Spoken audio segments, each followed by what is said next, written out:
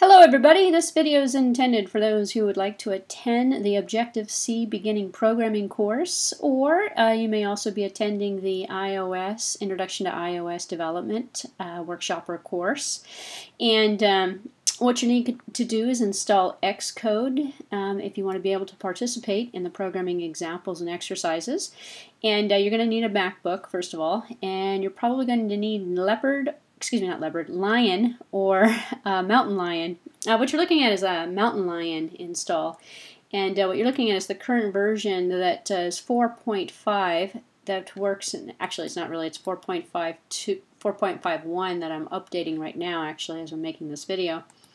Concept being, you have to have Lion or Mountain Lion to run 4.5. You may also be successful in the workshop if you have Leopard or Snow Leopard and you're running on a previous version of Xcode.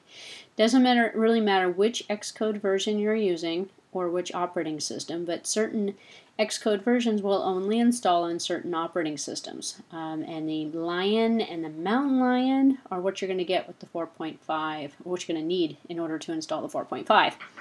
Okay, so how do you get it? You need to get it from the Apple Store. So if you go into the Apple Store, click on the Apple Store. I'm hovering my mouse over right now.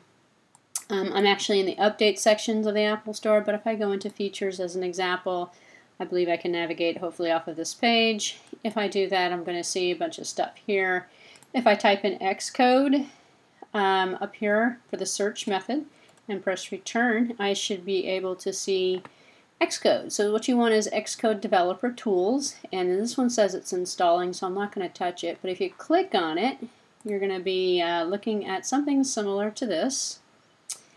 And when it's all done downloading, it should hopefully install. And now I'm installing the 4.5.1 update, which was just available yesterday, actually. So I'm right on top of that one. If you, after you have downloaded it and installed it, just let this do its own thing. It'll go ahead and install it. If you have problems finding it, click on the spotlight and search on Xcode, and you'll find it. And when you find it, I would just drag it and put it on your dock. In fact, I would also go into the Utilities menu from Applications, go into Utilities right here, and take the Terminal window and also put that on your dock. So you'll have a terminal prompt here, and you'll also have Xcode here. So it's easier to find it, easier to work with it. Why do you need Terminal? Well, I'm going to show you the GCC compiler. So if you open up Terminal and you type in GCC, it's going to say no input files because I didn't give it anything to compile. But if you're an old C programmer, you're familiar with GCC. If not, you'll learn about it in the workshop. But it's a way of doing it on compiling your programs on a command line. You can actually compile iPhone and iPad programs on a command line as well. But I'm going to show you that interface as well as using Xcode. And GCC is part of Xcode, so when you download Xcode, you'll end up, if you click on Xcode to bring it up, in fact here I'll close Xcode and I'll show you what happens. If you click on Xcode to bring it up, it will open up that screen you were just looking at a few minutes ago, and that screen is going to be the interface to create new projects. Let me close this one here. There we go, because the screen's behind it. So you can, these are the things I'll be showing you in the workshop. But before we can get started, you want to make sure this is installed, obviously. You also want to go into Xcode and then click Preferences, and in the Preferences window you want to click on the Downloads tab, which is the second to the last, and then make sure you've installed the command line tools.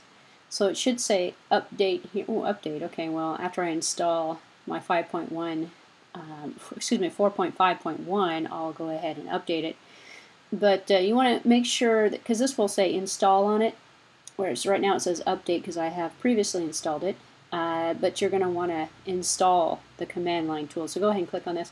You can also click on the 5.0 and 5.1 simulators. In fact, you can download the 4. and the 3. all the backward compatible iPhones if you'd like as well. Right now by default, Xcode comes equipped to compile for the 6.0 iOS. And there's a simulator, and I will be showing you all of that stuff in the workshops. So in order to be prepared, however, you don't have to, but it's not a bad idea to install the command line tools. That way you'll be able to run on the command line, the GCC compiler. So a way of testing to see if you have it installed is just type in GCC, press return. If it says bad command or file name, like if I type it in wrong, it should say command not found. If it says that, it's not installed. So go ahead and install it. And if you do that and bring your computer with you, along with your power adapter, you'll be in great shape. And I will see you at the workshop. And thanks for watching the video. Thanks for watching the video, and I'll make another one with the content that's going to be covered in the Objective-C programming